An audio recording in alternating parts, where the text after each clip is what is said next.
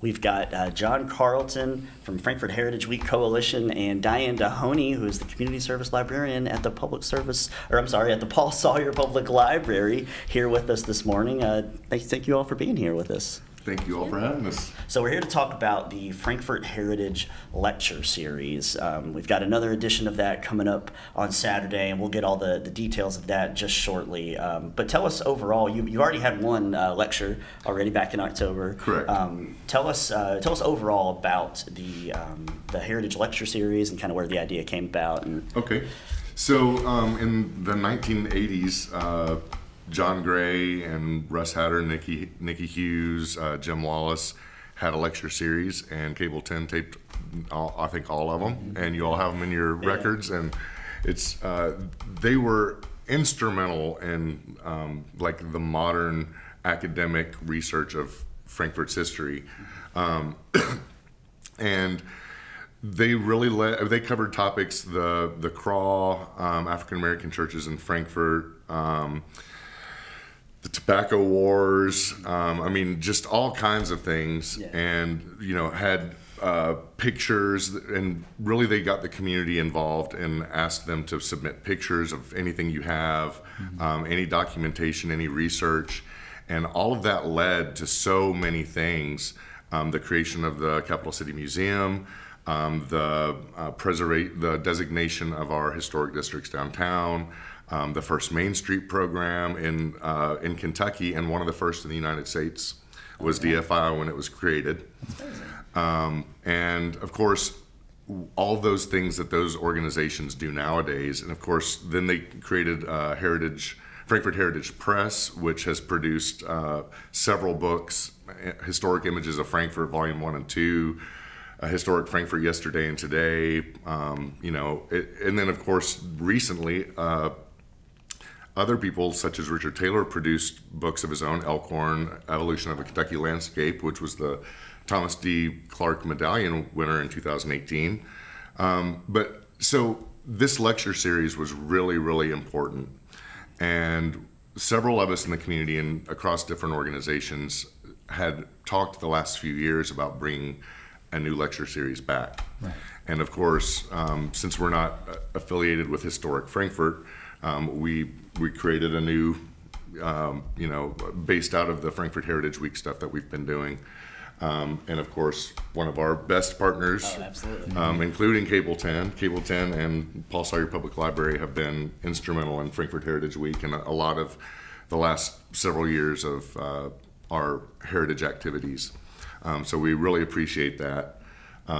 So yeah, we wanted to get this started, and actually, in 2026, America 250 is coming up. There'll be the 250th anniversary of the signing of the Declaration of Independence, and we are kind of marching towards the 250th anniversaries of America. Actually, Leestown is 1775, so in 2 years from now, Leestown's 250th. Then America in 2026, then Frankfort's in 2036.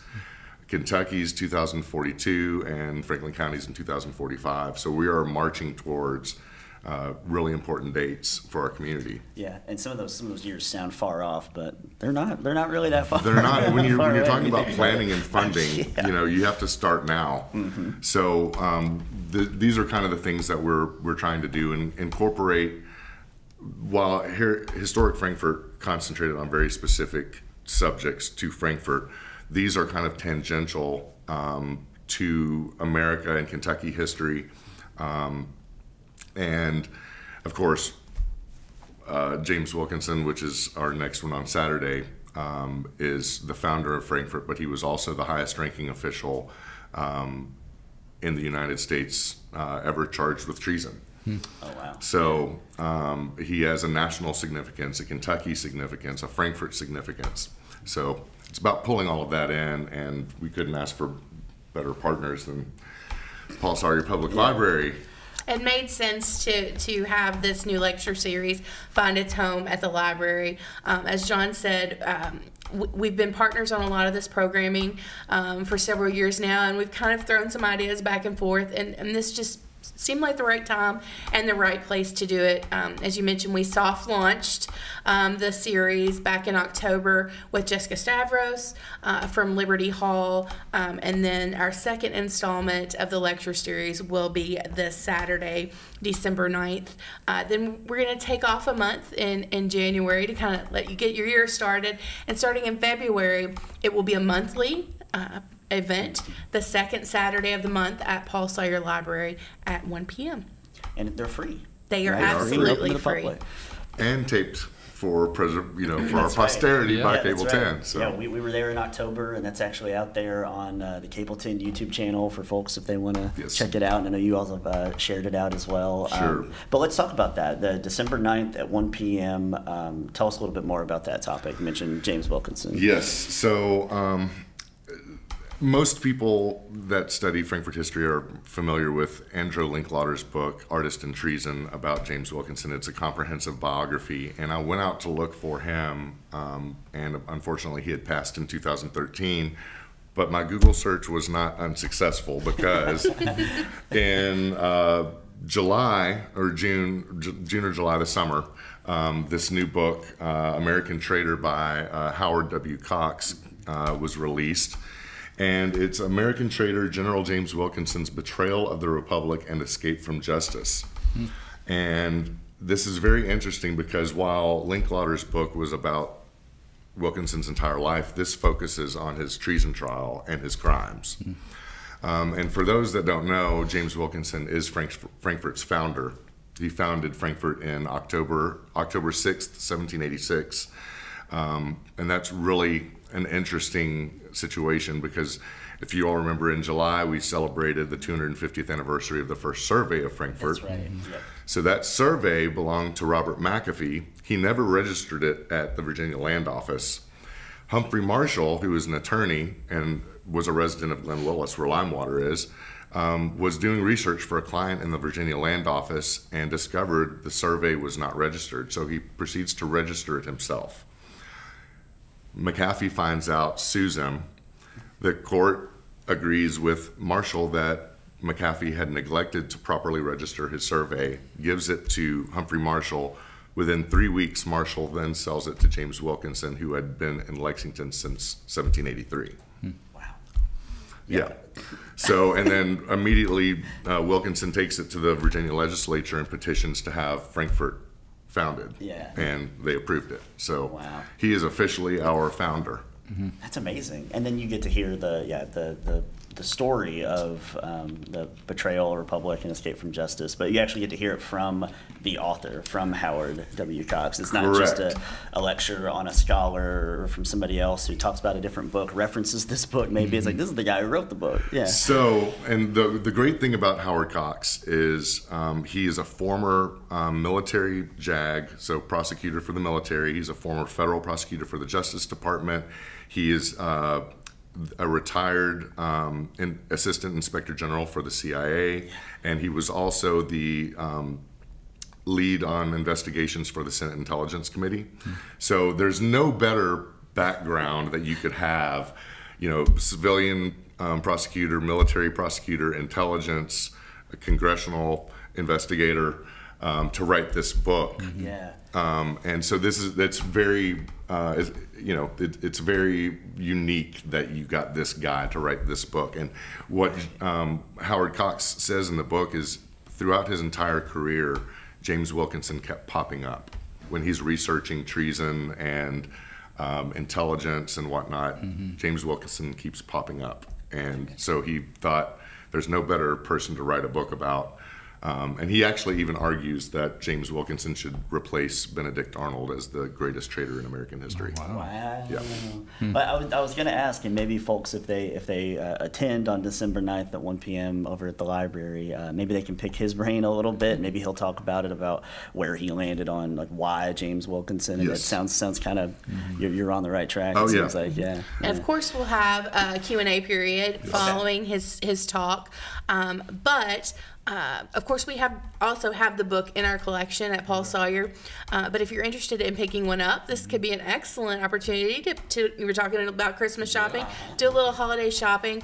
Mr. Cox will have copies of the book for sale at the event, so you could purchase one of those and get it signed.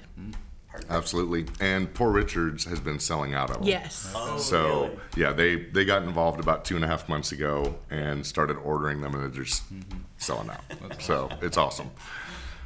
And then so folks can see, we mentioned that you all are taking January off Right. after this one and pick back up in February, but they can see the rest of the schedule at frankfortheritageweek.com/lecture series. Lecture/series. Lecture/series. Lecture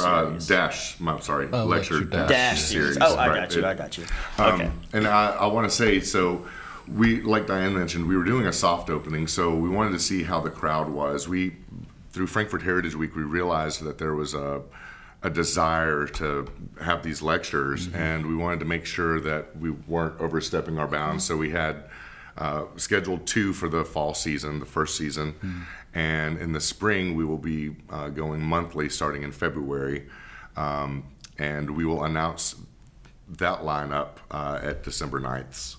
Oh, okay. We will. So if you come on this Saturday, you can pick up a flyer that will have the full season listed out, so you can put it on your fridge, put those dates in your calendar because you aren't going to want to miss these. Right. It is pretty easy to remember though. I think once we get started, it's every second Saturday, 1 p.m. River Room at Paul Sawyer. Also, if you want to check out the full schedule, you can also visit the Paul Sawyer Public Library website. We'll have that up there, as well as our Facebook page. For this Saturday's event, we would ask that you register. You don't have to, but so we can get an idea of how many folks will come. If you wouldn't mind to register, you can call the library or stop by, or you can go on our website at www.pspl.org. Perfect.